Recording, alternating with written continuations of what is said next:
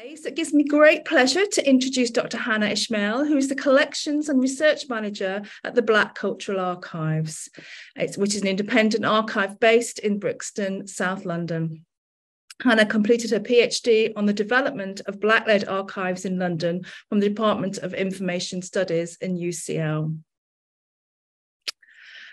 Hannah will present, as part of this, the approaches of the Black Cultural Archives in dealing with questions of inclusion and diversity within the collections. So Hannah, over to you. Thank you, Jane, and thank you to RLUK for inviting me. Just going to, as everyone says, I'm just going to start to share my slides. Hopefully you can all see those. So this is going to take a slight detour from what I suggested. So when Black Cultural Archives was approached to discuss our methods for decolonisation in conversation with the broader efforts in the heritage sector, I took this as an opportunity to perhaps present something a little different and to pose the question to the extent to which the sector can be decolonised. This is an area of interest for me. Most of what I'm thinking about posing here are very much unfinished thoughts and works in progress.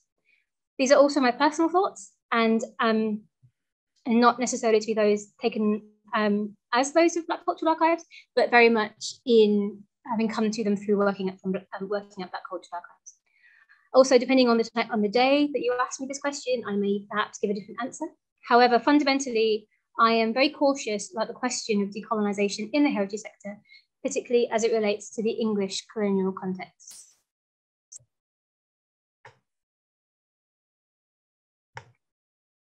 In their article, Tuck and Yang argue that, quote, decolonisation is not a metaphor. When metaphor invades decolonisation, it kills the very possibility of decolonisation. It recenters whiteness, it resettles theory, it extends the innocence to the settler, it entertains a settler future. Decolonise, a verb, and decolonisation, a noun, cannot easily be grafted onto pre-existing discourses and/or frameworks, even if they are critical, even if they are anti-racist, even if they are justice frameworks, end quote. I want to make it clear that I am thinking about the problems of using the term decolonisation in a way that seeks to empty decolonial attempts of real grit and meaning, particularly if we attempt to interchange decolonial activities and processes with words such as diversity, anti-racism, or other EDI initiatives. I'm also not dismissing any of these activities, but I want to outline the seriousness with which we must take decolonisation and be ready for the wholesale destruction of almost everything we know. As J.J. Goodall wrote in her article on decolonisation in the archive sector, we have a long way to go before we can, quote, go beyond rhetoric to enact meaningful decolonisation. And indeed, we do have a long way to go. To begin with definitions, the term decolonisation has two meanings. Firstly, the physical process of granting self-determination and independence to former colonies, often after armed rebellion from colonised peoples. And secondly, is for our purposes to undo the effects of colonisation. However, I also want to remind us of what Aimé Césaire wrote, that colonisation equals thingification. So we must also resist the temptation to think about colonisation as a thing or a destination, but as a process and a framework. I think it is vital that we begin the process and understand the different frameworks within which we operate. But for the latter part of my talk, I will be focusing on some of the major shifts we must engage with if we are to think and practice decoloniality. I also think that it's worth restating that decolonisation efforts are very specific to the shape of colonisation. What decolonisation looks like in South Africa, Canada, or Australia looks different due to the different historical processes and actors. So again, when we think about or talk about decolonisation efforts here in the Centre of Empire, we need to be very clear about what we mean. Whilst we can look to the activities and take inspiration from those struggles, we must resist importing them wholesale, as this once again leads us into the colonial logic of sameness. As Professor Hakeem Adi also reminds us, it's sometimes worth bearing in mind that the act and process of decolonisation is something that should be undertaken by the colonial powers and not something that should necessarily rest with those who have been colonised. However, of course, there is crucial anti- and decolonial activities and theorisation taking place across the former empires of Western European states. So if decolonisation efforts are to take place here, in many ways it must be led by the colonial power and not left to those who are affected. I also need to make clear that I'm talking about the practice and process of archival theory and the management of archives rather than necessarily archives as material existing out in the world. And although the two are intertwined to such an extent that it's difficult to untangle them. Returning to Tuck and Yang's description of decolonisation, I am also reminded of Audre Lorde, particularly her often quoted, the master's tools will never dismantle the master's house. And I invoke this due to Lorde's work as a librarian and the added dimension that this brings to the specificity of considering decolonial work within the archival and library spaces. Whilst I don't have time to necessarily delve into these specificities, it is important to think about both archival practice and theory alongside the ideas of houses and tools separately, but also fundamentally how the archival theories rest and function as both the master's tools and the master's house. Alongside Lorde's work, I'm also reminded of houses and borders, and particularly Derrida's often cited description of the genealogy of the term archive in Archive Fever, in which he discusses the nature of Freud's archive. In the opening of the text, Derrida writes, sneak preview. The meaning of archive, its only meaning, comes to it from the Greek archeon, initially a house, a domicile, an address, the residence of the superior magistrates, the archons, those who commanded. The citizens who thus held and signified political power were considered to possess the right to make or represent the law. On account of their publicly recognised authority, it is at their home, in that place which is their house, private house, family home, or employee's house, that official documents are filed. Derrida opens his essay by bringing attention to the power dynamics inherent in archives, something which we have, I think, all mostly come to accept. Within the context of the colonial origins of our theories, the power is clearly vested in the colonial authorities. This opening quote also brings attention to the thorniness of thinking about decolonisation in the sector, as in many ways we cannot think outside of the archive and our theories. Derrida argues that the word archives itself also inhabits the idea of a commencement, as material becomes archive once they pass the threshold and are transformed into archives by the act of passing the threshold and entering the house. As a deconstructionist, Derrida was interested in language and the power that language has in shaping our worlds and how we think about them. Derrida was also interested in literally deconstructing our language and associated discourses, but also looked at how we are also imprisoned by said language. Most of Derrida's work was interested in the archive in some way or another, and he was particularly interested in how texts and the history of texts are bound up with one another, as a text contains its own history and are always in the process of being remade. Derrida argues that no text is ever fixed in time, and that we as readers bring our own understandings to texts, which are informed by our own understandings. In terms of how this affects archival science, this shifts the way we think about some of our core values, such as custody and ownership, the need to fix a record in time, and raises questions about the nature of recordness and the value of authenticity and reliability.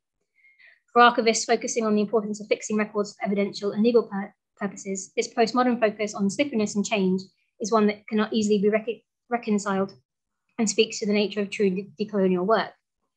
Returning briefly to Tuck and Yang, Derrida's work also provides an additional impetus for my argument that we need to be mindful of how we deploy the use and activities of decolonisation and decolonial rhetoric if what we mean is diversity, equity, and/or inclusion. True decolonial work would not only change the nature of who is allowed in and who represents archivists, it goes beyond diversity and challenges the very nature of the house itself. It is clear that underlying much of the discussions on archive and archival practice is this continuation and attempt to fix and solidify the nature of archives and history writing, particularly through the formalised training of archivists, through the development of the masters in development of courses such as the Masters in Archives at those at UCL, and particularly under the direction of Sir Hilary Jenkinson, renowned as the father of English archives. Hilary Jenkinson was born in South London and attended Dulwich College, a private school renowned as a pathway into Oxbridge, so Oxford and Cambridge, specifically with the intention for those to go into training into the civil service and necessarily into the Colonial Office. Whilst I was aware of Oxbridge as being one of the main routes into the Colonial Office, it never occurred to me that the idea of service in the Colonial Office was seen as an important career option from an early age. Jenkinson went on to work at the National Archives, where he cut his teeth on dealing with the material that had been amassed at the then Public Record Office. Jenkinson used his experience to advocate for specific training in archives administrations. Previously, archivists were trained primarily as librarians first, in the library school founded at UCL in 1921. And then later, to codify his thoughts, Jenkinson wrote one of the first textbooks in archival administration. What is key here, and by no means revelatory, is that much of Jenkinson's outlook on the development of archival theory is interwoven in both his training and operations in the civil service and the role of archives as part of the apparatus of governance. It is also telling that during the physical process of decolonisation across the British Empire and the move to flag independence, there were several approaches to what to do with these vestiges of colonial rule within the archives. For some, the archives were forcibly removed by the British government, but for others, they were attacked and burned, as during the 1922 Irish War for Independence. I've also been thinking a lot about the specific role of the development of Jenkinson's manual at the Department of Information Studies at UCL, and UCL more broadly, particularly the development of library and archive practice and how it codifies the profession. In my research, my light research for this paper into what is known as the world of UCL, I was also looking at the circulation of white supremacists and specifically eugenicist ideas through the role of Francis Galton. I've been thinking about this in terms of how knowledge was understood and codified in the beginning of the 20th century, particularly in terms of who gets to know and what they can know. Whilst I haven't found any specific connections between Galton and the development of library and archival science at UCL, I've also been thinking about the importance of space. In 1904, Galton created his own record office called the Eugenics Record Office on 88 Gower Street, which is now practically sited opposite the current Department of Information Studies, where he, Galton, and others dedicated their time to creating and storing records of genealogical and family trees of those he deemed to be superior. For me, this brings attention to the role of networks and how the transfer of ideas are circulated, and to borrow from Sarah Ahmed, how these ideas inhabit spaces and start to inform them. Whilst this may seem unscientific or perhaps unsubstantiated, I do think that these less tangible connections also make a big impact on structuring our practices and thought processes. As I will discuss later, the role of eugenics and the desire to record, catalogue and control is another key aspect of colonial thinking that we still live with today. I've recently left the role as teaching fellow at UCL, working on a module called the Record Keeping Professional, in which I spent time attempting to make and remake these boundaries about what profession looks like, often against Jenkinson's definitions of what makes a professional, what makes archival material archival, in which he was very clear that only administrative records and only records pre-1918 could properly qualify. The question of what is archival clearly raises important questions about the nature of archival collecting that continues to question traditional archival assumption of value and the role of evidence within our theories and practices, and as outlined, undergirded through colonialism. It would be impossible to discuss the role of values and colonial logic within the broader heritage sector without a discussion on the role of whiteness in fundamentally framing these discussions. Within my research and within the archive sector specifically, whiteness relates not only to those who work within the sector, but also structures the approaches to the archive and the understanding of what archives are. So relating back to Derrida and his house and the kind of borders around that. In his work, archivist Mario H. Ramirez argues that much of the archival community's response to broad discussions on social justice is in effect an attempt to secure the whiteness of the field and to maintain the status quo. Drawing on the discussions within archival theory and the role of presumed neutrality and objectivity, Ramirez highlights the ways in which whiteness is often viewed as an invisible signifier, taken for granted because the marker for what is normal or objective, particularly within the archival sector. As further highlighted in Stuart Hall's 1999 keynote speech, Whose Heritage, one of the great unspoken issues around diversity and the practice of diversifying the sector is that, quote, by and large, this process has so far stopped short of the frontier defined by that great unspoken British value, whiteness. One of the byproducts of whiteness is the way it shapes practice. What is considered appropriate or professional, which is outlined, also shapes the requirements for funding and associated value judgments. Hall's comments on the whiteness of the heritage sector relates not only to the collections themselves held within archives, museums and libraries, but obviously also to the staff who handle and process these collections. And as I said, inhabit so much of our own professional practice and how we understand our role. This whiteness in the sector has far-reaching consequences ranging from accession and appraisal to cataloguing and interpretation. And in Hall's speech, he also spoke of the real difficulties associated with ensuring change within the sector, which can be taken even further if we grapple with the root causes and structuring of whiteness, which is the codification of racial hierarchies that fueled colonialism. In 2018 to 2019, I wrote an article entitled Reclaiming History, in which I began to think about the colonial bases of archival theory and management. For my research, I've been particularly interested in the ways in which these questions of whiteness and professionalism have contributed to discussions about what type of material is deemed to not only be valuable in an historic sense, but also what type of physical material is deemed valuable. I have also been lured by the attempt to fix the ideas of alternative lineages to seek the first or the new, but these are in many ways within the logic of the cloning system of binaries and boundaries, which we clearly owe much to the author-cited Jenkinson. In writing this article, I attempted to think about the alternative theoretical genealogies of archival thought and practice through the work of Arturo, also known as Arthur Schomburg, whose library and archival collections form the basis of the Schomburg Center, which is now part of the New York Public Library system.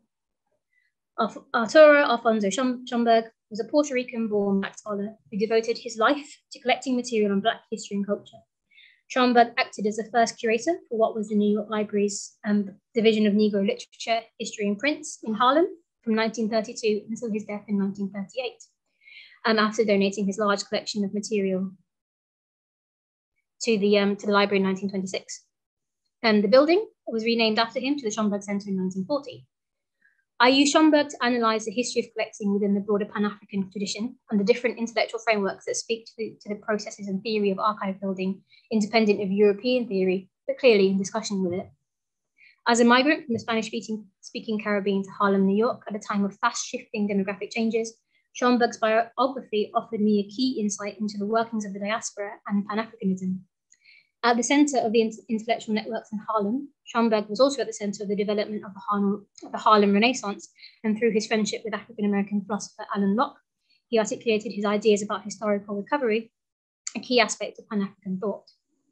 Writing in Locke's New Negro anthology, Schomburg described his approach to collecting in an article called The Negro Digs Up His Past as working to, quote, restore what slavery took away, for it is the social damage of slavery that the present generation must repair and offset, end quote. For Schomburg, was the collection of material such as documentary evidence of Black achievement, in addition to publishing, that he thought would undo the damage of enslavement. Through the building of his archive, Schomburg wanted to provide evidence of historical continuity, and more importantly, he articulated a theory of recovery and a process by which to undertake it, rather than the English and European approach and idea of neutrality and passivity. So he was very much involved in that process.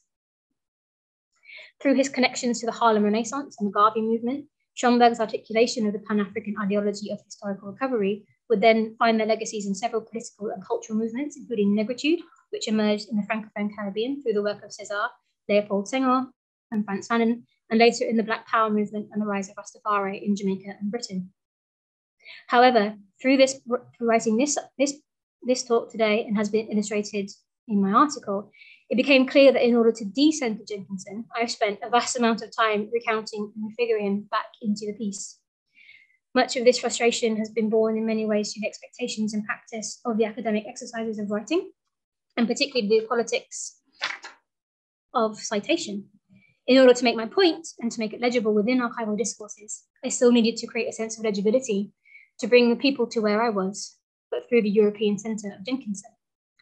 As highlighted by Derrida, Ramirez, and Paul, this, I think, is a fundamental difficulty in any attempt to decolonize a sector. In order to create legibility, we are conditioned and continually need to orient ourselves this way.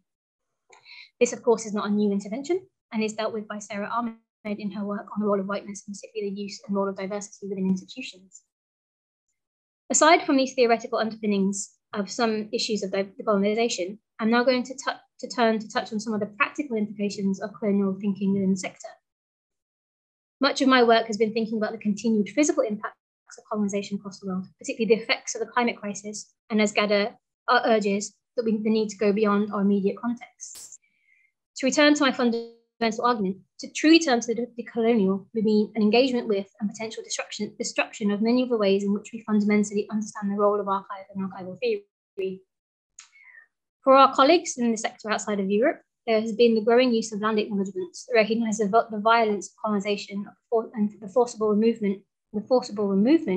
removal of people from their ancestral lands through acts of genocide, and that later forced them into reservation, reserve, segregated houses and ghettos. The colonial gaze that rendered the indigenous and Aboriginal peoples both invisible and expendable has obviously permeated our collecting practices that have created gaps and silences. alongside the extractivism of colonialism, including the processes of the transatlantic slave trade that kidnapped Africans, take them to the Caribbean and the Americas to cultivate other transplanted crops for the benefit of the plantation economies, through to the scramble for Africa and the colonization of the Pacific and Australia for oil, gas, and precious metals, this need for overconsumption is still present. Recently, there has been pushback from the sector in terms of thinking about how we receive funding from oil and gas conglomerates, but there's still much work to be undertaken to engage with the extent to which we need to remove ourselves from this web of capital, sometimes secretive and opaque, that is a legacy of these processes, but also still deeply intertwined whilst active mining and destruction of the environment is still taking place. Clearly, while some organisations and companies are currently looking into the legacy of transatlantic slave trade on their financial development and using the language of reparations, I personally cannot take them seriously if they are still engaged in supporting contemporary mining operations that are destroying the planet and keeping people from their ancestral lands. True decolonisation would clearly mean a complete break with these income streams, and again, something which might seem insurmountable at the moment. I've also have some additional percolating thoughts about the very nature of collecting. Obviously, there has been many interesting interventions into grappling with the colonial obsession with collection and collecting objects, particularly in the case of ethnographic museums and subsequent calls for restitution. But I've been also thinking about the archival urge to continue to collect. Whilst a lot of remedies to colonial collecting as a corrective, including Black cultural archives, it relies on the logic of more is more. To fill the gaps and absences, we need to continue to collect, with the necessary impacts of the need to create more space and build more stores. As already outlined, much of this is tied to the fundamental archival impetus to collect and control the frame of collections, particularly through our focus on cataloguing as a means of exerting physical and intellectual control over our holdings. Whilst there are clear and obvious reasons and rationales for doing so, particularly within our colonial frameworks, we also need to think outside of these methods and mechanisms of control to embrace decolonial praxis. The move to the digital also gives us potential opportunity to save everything. And again, whilst there have been many important interventions in thinking through the dangers of the big data model, the obvious issue here, again, is the physical impacts. As we probably already know, and all know, the digital has a physical impact somewhere. From the mining, as mentioned, of precious metals needed to build our devices, to the space needed for server farms and the ongoing energy requirements. The legacies of climate change and the climate crisis does not affect all countries equally, and it will again be those former colonized countries in the global south that will continue to be disproportionately impacted excuse me, by our decisions made here. On the related issues of the physical and digital collecting, I also wanted to think briefly about the legal frameworks, particularly of copyright. Clearly, copyright is another legacy of the logic of ownership, and I'm well aware of the protection that copyright affords to creators. But I'm interested in the tension and of the desire to share knowledge on copyright requirements to close these down. I'm thinking about the use of copyright in older collections where copyright is assigned during the digitization process, and specifically the use and attribution of copyright onto colonial collections, when the question of ownership is already particularly contested. Alongside this, there's also the presence of paywalls, but I'll leave this for the time being. To think about ownership in a truly decolonial way, there's clearly a lot of work to do to think about the protection of people's intellectual and moral property, but even then how we think about property needs to be approached against the need to give access. For collections and collecting practices alongside copyright and ownership, there's a clear question of deposit and ownership, and within our current legal agreements, taking legal ownership of collections also makes sense. But how do we imagine our role in terms of donors in our collections that don't necessarily fall back on these ideas of ownership? On the flip side, as argued by Daniela Augustino in her article, Archival Encounters, Rethinking Access and Care, in her article, Archival Encounters, Rethinking Access and Care in Digital Colonial Archives, the move towards more open access is also wrought with the dangers of colonial thinking. Continuing with the theme of consumption and control, Agostino highlights the dangers of recirculating and reinscribing harm and trauma through the circulation of digitized colonial materials that continue to remove personhood and agency from colonial peoples. Finally, extending this discussion about space and power, the second point I wanted to make in relation to the Master's House, Space, Archives and UCL, it sounds like I've got a beef against UCL, I really don't, is the role of Bentham and the development of the reading room practice. For those of you who are unaware, the corpse of Bentham, known as his auto icon, is on display at the new Student Centre. Previously, Bentham's body was on display in the south cloisters of the Wilkins building, and for those of you who know UCL, it's the big white one in the middle, where I walk past every time I was on campus. I mentioned this relationship between Bentham and UCL, as there has been some research on the role of Bentham's ideas of surveillance and the panopticon and the development of reading rooms. Some archival scholars, such as Jarrett Drake, have pushed this focus on surveillance to include thinking about the role of archives and reading rooms in terms of prisons and the carceral system that continues to place boundaries and borders on who is physically allowed access and how people experience these systems, as well as the broader conversations about power, boundaries, and surveillance. However, I don't want to leave with the sense that all is lost. As I hope has become clear, I'm certainly not arguing against true attempts in decolonising our practice, and I have been attempting to engage with decolonial frameworks to help further my thinking. Key to some of this has been the work of Christina Sharp on what she describes as the wake. Sharp describes the difficulties of working within structures that even as we attempt to disrupt them, they continue to do violence, so much of what I've already been discussing. Sharp suggests that living and working in the wake is a way of living with and paying attention to colonialism and the effects of migration. By paying attention to the wake, we may be in a better position to understand and start to undo these legacies. To think about how we can engage with the colonial archive, along with Sharp, they've been engaging particularly with the work of Saidiya Hartman in terms of dealing with what is lost, the debris of Akili Mbembe, and as Marissa Fuentes and Colony argue, that what is the failure of the archive. Whilst it is still important to take the starting point that colonial archives haven't failed within their own terms as the instruments of government and control, I take these principles in Hartman's work on critical fabulation as different tools towards decolonial processes. It may also be possible to think of these principles of debris and loss as potential correctives to not necessarily creating new archives within the process of consumption and control as outlined, but more metaphorical ways of thinking about knowledge and power and thinking differently about what is needed by different communities. I see some of these approaches within the principle of Sankofa, a return to what is lost, and the idea of using the reparative framework to think about the importance of archives, time, and liberation. During my thesis, I predominantly considered Sankofa and the reparative as part of what Sharp would consider as her wake work, dealing with our colonial present that in many ways is still in conversation with colonialism, but that also seeks to disrupt what is knowable and imaginable.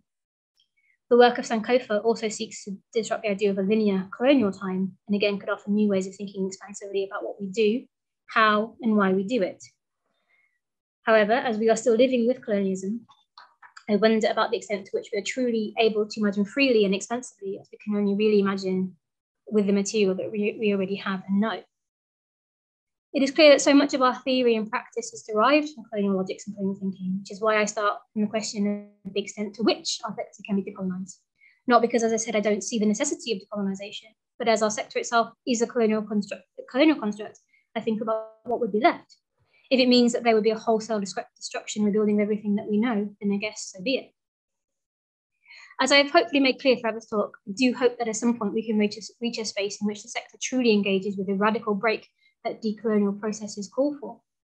However, as I've made clear, I remain sceptical about the use of the term decolonial when we may in fact be talking about diversity or anti-racism. Whilst ensuring diverse, anti-racist and safe spaces are vital, I continue to be cautious about true decolonisation. Thank you.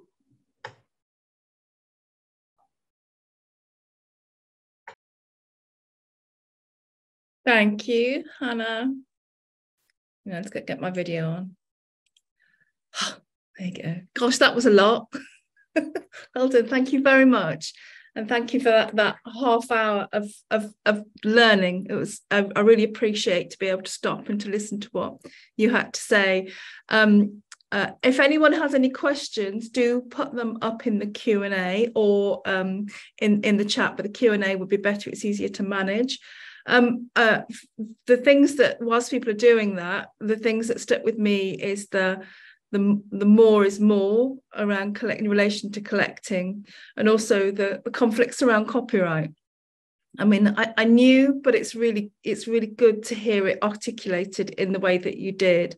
I've got a little question, but I'm afraid it's related to UCL, so I'll try and frame it in a way that isn't UCL bashing. You know what? As I say, I want to make clear. Yeah, I love UCL. Yeah. Because I was there, I have a lot of time to think about it. Yeah, of course. It did have a eugenics department, and it has got that Bentham whatever you called it. I can't remember what it's called. Oh, it's called the auto icon. Auto icon, of course, yeah. So I just wondered, whilst you were there, because you were there a while, did you see a shifting or a nuance around decolonisation work in that department, or diversity, anti-racial work, from it just being a thing to it being a process or a framework? Did you see any shift? Yes and no. I think, as I keep saying in my talk, I think sometimes, and where I'm trying to come from, is that the issue is not good work being undertaken. It's the use of the frame decolonisation. So there is and has been some amazing work at UCL, particularly in information studies, around grappling with anti-racist and kind of community-centred archives. But again, I'm not certain it's decolonial, and I'm not certain that the way that universities are structured, that any or most work that comes out of universities can be truly decolonial. Until, as I say, all those kind of ripples, all that kind of external stuff is also dealt with. So it's hard to kind of practice decolonisation in an institution which is still funded and kind of has networks and issues around kind of within these kind of colonial frameworks. Okay, thank you. You might see a comment. There's a comment in the chat about your lectures were very good, and your comments provoked a lot of thought while I was there. So that's someone who obviously attended your lectures when you're at UCL. I do have a question for you. Okay, does abolition include the archive? If so, how, and what's the alternative? This is a big one. Yes, it does. And, you know, as I said, so much of what we do and what we know historically comes from the archive. But as I said, I don't know what comes after. As I say, it might be a case of starting from scratch, and whether we're ready to do that, I don't know. And, you know, I know I spent a lot of time with Derrida, but I think that it is so much about how we think, and what we think is so kind of embodied in the archive, embodied in our knowledge structures, that how one goes outside of that. But I mean, I am imprisoned in English, and so I think, you know, part of a decolonial framework would be to engage with languages and thinkers outside of English, outside of Western kind of European languages, to kind of really think about how our concepts can be shaped by different kind of thought structures, if that makes sense. Yeah. Like, our language structures how we think, and so different languages might help us also kind of think outside of what we really know. Yeah. Okay. There are a few comments about your citations. So I think your citations went down really well. So I think would be nice to get the full citation on them. And I've got another question for you. So brilliant paper. Thank you, Hannah. There's lots of brilliant going up in the chat, so you don't have to read it. Very interesting points about ownership.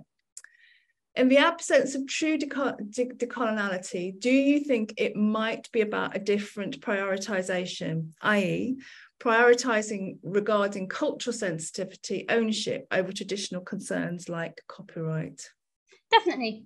And if on the kind of work of citations, there's a wonderful academic called Kimberly Christensen, who works with Aboriginal and Native American structures, and has kind of put together a cataloging system called Mukatu.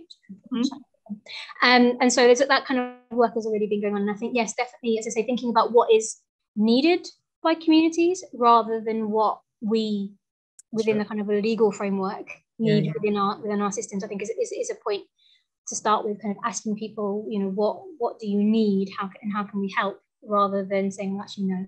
I mean, I was going to include a case of a museum who had been approached by a Black community group to use materials related to enslavement that the museum had digitized and had put copyright ownership on, and was then charging the community hundreds of pounds to use that material.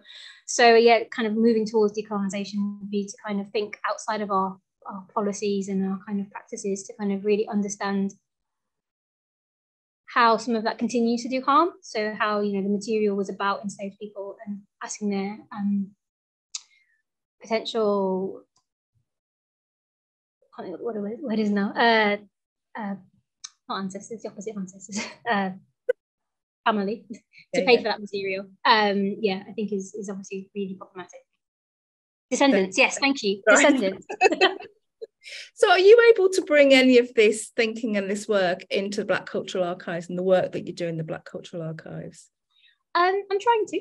So particularly around the digital, we're really thinking about access and ownership and trying to not put things behind paywalls, not trying to make things as open access as possible. And one of the things that we try to do is also work with our donors to try and work out how they want to continue to work. Because I mean, Black Cultural Archives has a predominantly 20th century archive, so quite a lot of our owners and depositors are still very much alive and with us.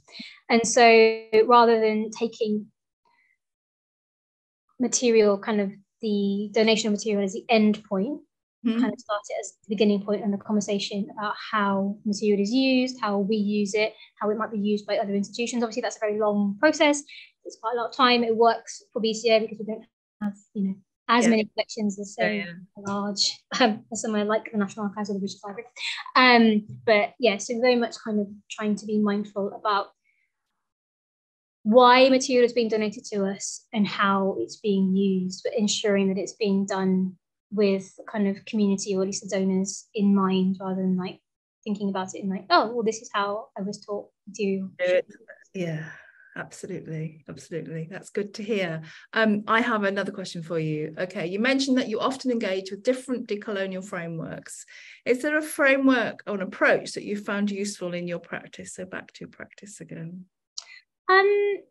Particularly, as I mentioned, Christina Sharp's work. So she's an American literary scholar, and so she talks about this idea of the wake or wake work. I think the book's called On Being in the Wake, and so really kind of starting from the point of understanding and trying to grapple with the legacy. So quite a lot of my research is about trying to unpick and untangle, I guess, organizational biographies. So how have organizations developed? How they gotten to where they are? And how do we kind of continue to engage with that? Because I think sometimes we don't really, whilst we may know the history of our organizations, we might not necessarily very kind of truly grapple with that. So how we take that as a starting point, but also don't take it as like has to be all the time. So an organization has an arc, but just because it's been done before, or this is how we used to do it, this is how we have to continue to do it. So Christina Sharp, and as I mentioned, Saadia Hartman and her ideas around critical population. So the article that I'm particularly influenced by is called Venus in Two Acts, and it was published in a journal called Small Acts, AXE. Okay. Not Small Acts.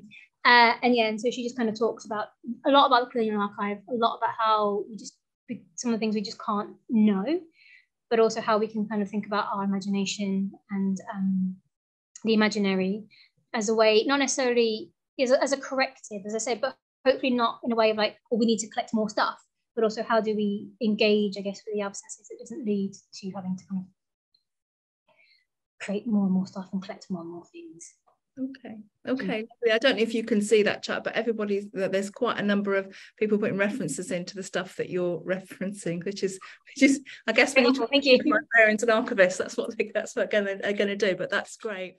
Alice is actually doing some research into our organisation and how our organisation was set up, and how that influences some of the collections that we have. Okay, so she's interested in the theoretical notion of recovery in archival work. So you mentioned this was a theory developed by Schomburg, and it's been applied in a range of Black-led or Pan-African archive and heritage settings. Do you have any thoughts on how recovery might be a guiding principle for university archives, which are predominantly white-led? Yes. So as I said, yes and no. So as I mentioned, the idea of recovery is very much within a Pan-African notion, and it kind of Pan-African theories, and it takes the starting point of the rupture that the transatlantic slave trade has wrought, particularly on Black communities across the world, that we just, for those who are Afro-descended, that there's just nothing else that can be knowable outside of that. And so Schomburg's articulation of it was that the material that exists to kind of speak to Black agency and Black presence, particularly in a kind of society that's constantly telling you that you don't exist or misrepresenting one's history. But as I said, part of that is within the kind of logics of colonialism. So it is in conversation with collecting practices, which is why not that I don't think it's really important. It's a very important anti-racist kind of struggle, but I'm still kind of thinking through about how that would work as in a decolonial kind of framework where we might not necessarily need to collect, and institutions may not necessarily need to exist anymore. I don't know what that looks like. So, but yes, I think for universities, recovery is a really can be a really helpful process. But as again, kind of working with the communities closely with whom the material that you're trying to recover and what works for them, rather than what the university thinks. Or what none of this is like new thoughts I've had. People working in decolonisation and diversity work have endless articles about kind of how to do this practice. But I think that kind of is at least a starting point, and then we can help you all, as I said, move towards what this kind of decolonial break would look like. Okay, Alice, who asked that question, now wants to speak more with you, but I'll let you do that outside of here. Okay, I've got one last question from David Prosser, who is interested in an early point that you made about the responsibility of colonial archives to fix their own problems, which I think is what we've just been talking about. So agree, but how can they ensure they don't fall into the same old decolonial, we know the best ways of thinking? So continuing with a colonial mindset. As I said, that's in a way it's the big question, isn't it? That is the question, and that's the kind of issue with kind of decolonisation as it stands, is that if we want to get into the deep theory about it, it's like, how do you go outside of what you already know?